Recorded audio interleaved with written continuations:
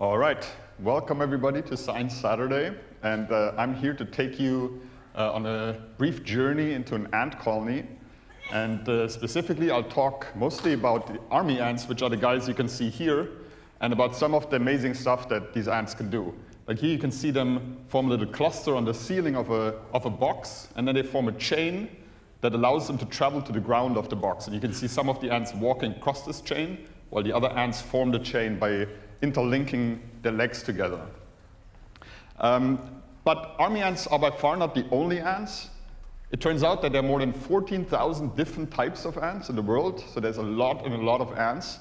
And it means that as an ant researcher, an ant enthusiast, you never get bored. There's always new stuff that you can look at and discover. And not only are there many different types of ants, there are also just a lot of ants. So if you go to a tropical rainforest, for example, and if you could manage to take all of the ants in that rainforest and you put them on one side of the scale and all of the mammals and all the other big animals and you put them on the other side of the scale, the ants would be much heavier than all the big animals combined.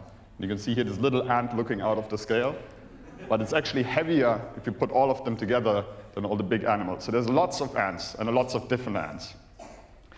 And as Rick already mentioned, we do some of our field work in one of these tropical rainforests here in Costa Rica. This is what it looks like. And we walk along these muddy trails, and we look for army ants. And it turns out that in an army ant colony, there are also many, many ants, and there are many different ants. So this is the army ant queen. She's very, very big, and she's the one individual in the colony, the one ant that lays all the eggs, that does all the reproduction. And then she has many, many worker ants, and in an army ant colony, there can be on the order of 1 million worker ants. And you can see that the worker ants also all look very different from each other. Some are very small, and those are often the ants that take care of the eggs and the baby ants. And then some ants are very, very big, and they have like really strange mandibles. These are these mouth parts here, a little bit, they look like the teeth of the ant. And I'll show you in a moment what this is. Importantly, all of the ants in an ant colony, they're girls. So there are really no boys, there are no male ants inside the colony at least. So all of these ants in the army ant colony, they're all female, they're all girls. The queen is female, and all the workers are female too. And these soldiers that I already pointed out to you, they're very good at one thing in particular, and that is to attack big animals that come and want to attack the army ant colony. And here you see one that is biting my finger with these saber-shaped mandibles, and she's also stinging me here. So it's quite painful. So they're very good at attacking army ant researchers, unfortunately. One thing I wanted to point out here that's really important is the ant's antenna. So this is the part of the body that the ants use to smell. So they don't have a nose like we have, but they smell with their antennae. So they have 2 of these. And that's really important because, of course, the ants, they have to talk to each other. They have to communicate if they want to orchestrate all the different cool group behaviors that they perform. They have to be somehow able to talk to each other. And they don't talk to each other with words like we do, but they use chemicals, so-called pheromones. And these are odorants or smells, and the ants have to be able to smell them. And they smell these chemicals with their antennae. So the antennae are very important. And then they have many, many parts of the body that can produce different types of chemicals. And the different types of chemicals have different types of information. They're a little bit like words or sentences in a language. So the ants speak pheromone. They speak a pheromone language. And to do that, they can, with this pheromone language, they can do a lot of really cool things. So for example, the army ants, they're called army ants because they hunt in really large groups. So they send out armies from their colonies, like a little carpet swarm raid that passes through the forest floor. And there are many, many ants in such a swarm raid, often like a few 100,000 of ants. And they attack, for example, other ant colonies of other ant species. But because there are so many, they can also attack animals that are much, much bigger than the individual ants. So here, for example, they're attacking a katydid, which is related to a grasshopper. And then there can be a few hundred ants that all together run onto this katydid, and they pin it down. Here you see, for example, an ant that grabs a leg of this katydid, so the katydid can't move anymore. And then slowly they cut the katydid into pieces, and then in pieces they carry the katydid back to the nest. So they prey on a lot of different animals in the rainforest. And now, as I showed you in the first slide, where they form a chain, they can also form other structures by interlinking their bodies. So here, for example, they form a bridge between 2 leaves. There's a gap between the 2 leaves, and then the other ants can travel over this bridge. So they form these structure of live bodies of ants. So they're a little bit like architects, but they build with their own bodies. So they can form bridges, and they even form their own house out of their own bodies. This is called a bivouac. And what you can see here again are these chains on the side. That provides a little bit the scaffolding of the army ant bivouac. And then inside the bivouac, there are little tunnels that the ants travel through. There are little chambers where the ants keep their larvae and their baby ants, where the queen sits and lays eggs. And so there's a very complicated structure. It has like ventilation walls, and it's all made up of the ants themselves. And of course, they have to be very good at communicating to build something like this. And these are not permanent nests like many other ants do, but they only last usually for a day or so. And then at night, the nest gets disassembled, all the ants come apart, and then they move the whole nest for about 100 to 200 meters across the forest floor to new hunting grounds. So then the next day, they can hunt again in a different part of the forest and find new prey, new animals to eat. And this is what it looks like when they move the nest. All the ants, they walk together in a line, so it's like they form like a column, a file across the forest floor. And they use this, again, by using pheromones. They deposit pheromones on the floor, and the ants can then smell the pheromones, so they know where they have to go. And they also carry their baby ants. These are these white things here, the larvae. So the ant larva is a little bit what in a butterfly would be the caterpillar. And so the larvae also, they have certain pheromones that make them very attractive to the adult ants. So the adult ants, they know that they have to pick them up and take them with them.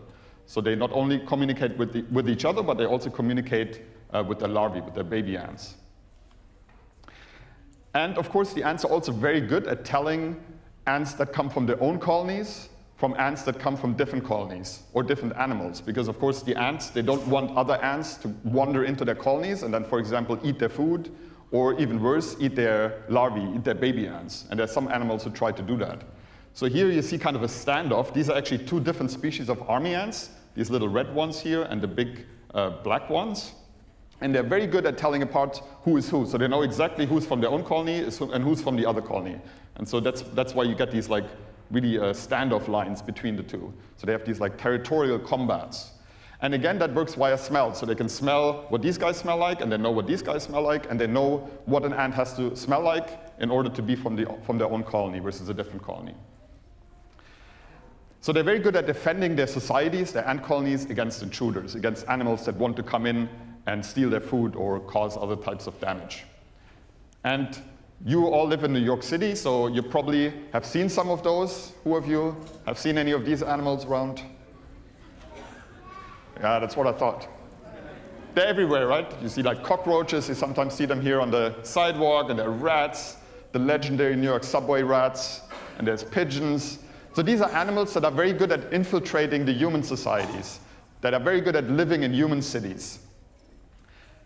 But it turns out that there's also animals that are very good to live in, they're very good at living in army ant city.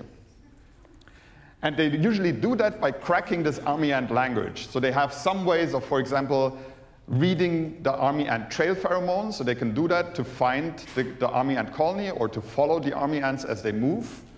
And they often also smell like the army ants. So when an army ant comes and touches an animal like this with their antennae, they can't tell that it's a different animal. They think it's an ant from their own colony.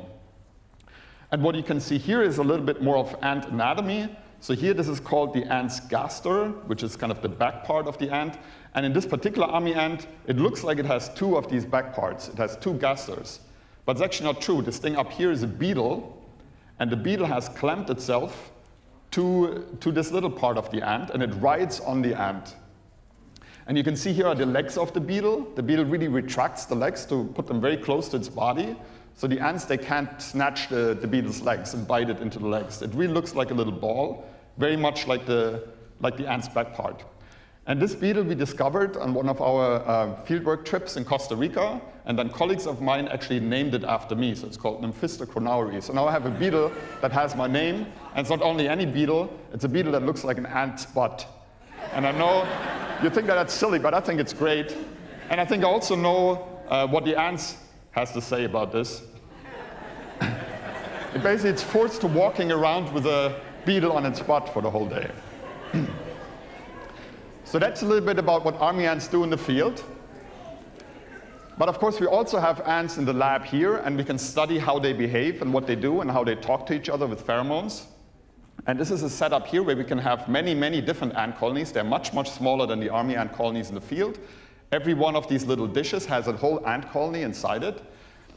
And all the ants that are in such a dish, they have 2 color dots on the back, and they have different combination of color dots. So they look a little bit like walking Easter eggs or something. And we can use these color dots to tell all the different ants apart. So we know exactly who's who in all of these different ant colonies, and we can follow their behavior because we have little cameras in the ceiling of this setup. And I'll just show you one video how they communicate. This is such an ant colony. And you can see that the nest of the ants is in this little chamber here, and then they have a bigger chamber in which they can forage. And there's one ant that has walked outside and has found some food here. And now there's another one that's coming. It's doing a little exploration run, but it doesn't find anything really. So it just goes back inside, doesn't do anything. And then at some point, this one decides that the food is really good, and now it walks back and it lays one of these pheromone trails. And you see in a minute why I say that it's a pheromone trail. You can't see it yet. And now it walks inside and it tells the other ants with the chemical that there's good food outside. But they all get very excited. They run out and they follow this pheromone trail and they right away find the food.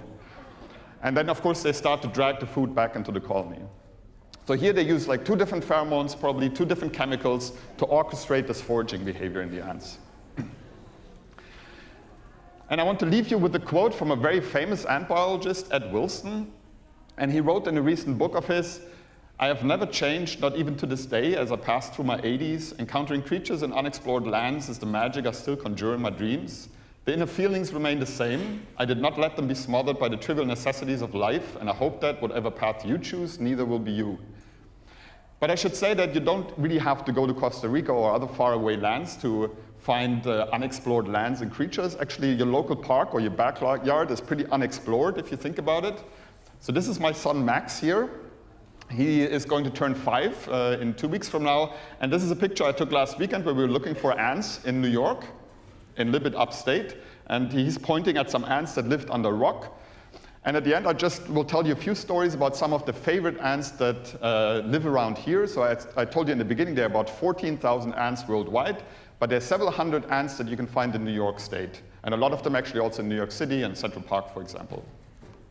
So these, for example, are called citronella ants. They're yellow, and they are called citronella ants because they smell a little bit like lemon, like citrus, especially when you crush them. And here they are shown with their larvae, so they also take very good care of their larvae. But what they also do is they keep aphids, a different type of insect, inside their nest. And they're very fond of these aphids, so they protect the aphids. And what the aphids do in return is they produce like a sugary drink that's called honeydew. It tastes a little bit like lemonade, and these ants, they absolutely love the aphid lemonade. So they keep the aphids and they drink from the aphid lemonade, and in turn they protect the aphids. So that's called a mutualism. It's 2 species that work closely together and one helps the other. This is a different type of ant that you can find around here. This is a little bit a scary story. It's called a Dracula ant. And it's called a Dracula ant because these ants behave a little bit like vampires. What they do is they pierce the skin of their larvae and they drink the blood of the larvae. But the larvae are used to it. They don't die. They don't really get hurt. It's a very sophisticated way for the colony to share their food. So the larvae are the ones that get fed and they can digest a lot of food and then they feed it back to the workers. But they do it by letting the workers piece their curicle and letting them drink their blood. This is another type of ant. These are called slave-making ants. They also occur around here. And if you open a nest of those guys, if you flip over a rock, you find that there's 2 different types of ants often in the colony. So here you see this kind of red ant and then a more blackish ant. And what happens here is that one of these ants, the slave-maker ant, they go out and they steal ants from other colonies. And then they bring them back to their own colonies. And then these slave ants, they have to work for the slave-maker ants inside the colonies. Also not a very nice thing. But it's another thing that ants do. So if you want to hear more about ants, you can come to our ant booth. It's located on the 3rd floor of the CRC, the Collaborative Research Center, in room 306. And we have live ants there, and a lot of people from our lab who are happy to tell you more about ants. We have ant movies, and a lot of ant pictures, ant necklaces, and all kinds of other ant merchandise. And of course, again, welcome to Rockefeller University, and I hope you'll have fun and enjoy Science Saturday.